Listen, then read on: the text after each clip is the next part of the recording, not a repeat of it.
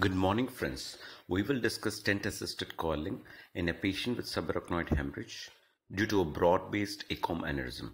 The objectives of the talk would include antiplatelet usage in the setting of subarachnoid hemorrhage, technical nuances, and continuous intra-arterial infusion. This is a CT scan of a 50-year-old lady with diffuse subarachnoid hemorrhage and mild hydrocephalus.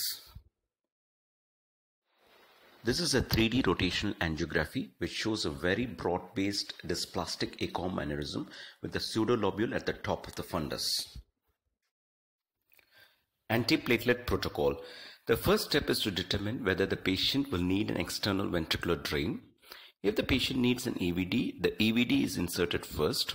2 hours later, a CT scan is performed to see if there is any tract hemorrhage. If there is no tract hemorrhage, antiplatelet loading is performed. Antiplatelet loading is timed in such a fashion that the stent deployment will occur 2 hours from the time of loading. Ecosprin 300 mg and prasugrel 50 mg was used in this particular instance. Steps of stent-assisted coiling. The first step is to take the stent microcatheter into the right A2 ACA.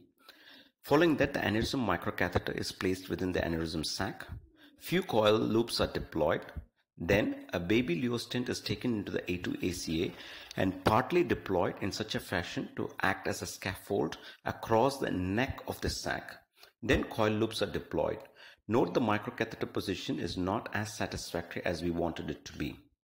The first coil placement was satisfactory. However, while deploying the second coil, we noted coil loops prolapsing into the ACOM region, and this was due to the unsatisfactory microcatheter position. The second coil was removed. A headway microcatheter was used as it better retains the shape. A reverse curve was given. Note the proximal and distal curves very close to each other, giving a better microcatheter tip position within the sac. Further coils were deployed as noted in the blank roadmap, and better coil occlusion of the aneurysm sac was obtained.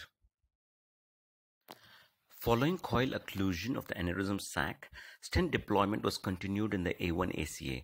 However, if deployment was continued in the same fashion, we noted that the stent would project into the terminal ICA, which is not a good configuration to achieve. Therefore, the entire stent was resheathed and redeployed from a distal position in the A2 ACA. This way, we were able to achieve complete stent deployment within the A1 ACA.